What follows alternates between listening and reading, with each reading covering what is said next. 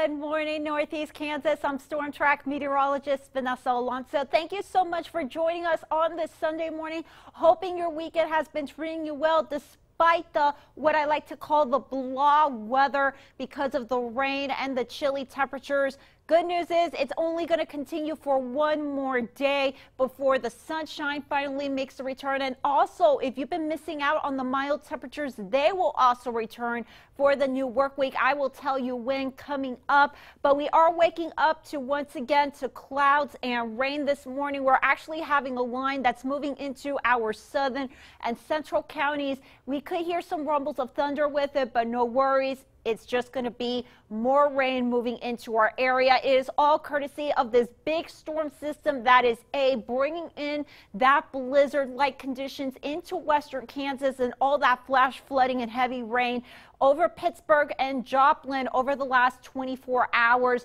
And this rainy pattern will continue throughout the day today. As you can see, we have those blizzard warnings out west and those flash flood warnings down south. In our Topeka Skycam, it's picking up light rain right now with 43 degrees with northeast winds at about 21 miles per hour. We're already waking up on a chilly note this morning in the upper 30s to the lower 40s. But when you factor in those winds anywhere from about 10 to 20 miles per hour, it feels downright chilly out there in the upper 20s to lower 30s. So you're going to need A, the rain gear, and B, the jacket as you head out to church or to any Sunday services, because it's going to continue throughout the day today with those rain chances. Now, our western counties could see a few snowflakes mixed in because of that blizzard out west, but no worries. We are not expecting any type of snow accumulation, just another inch to an inch and a half of rain across northeast Kansas before finally all the activity moves out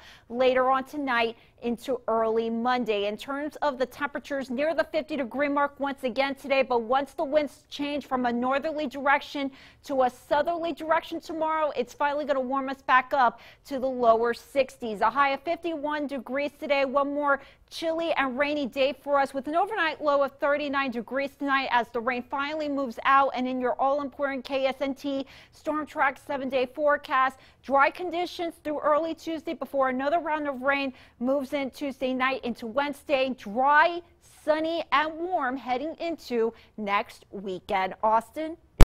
We're going to take a deeper look at who's getting a taste of winter.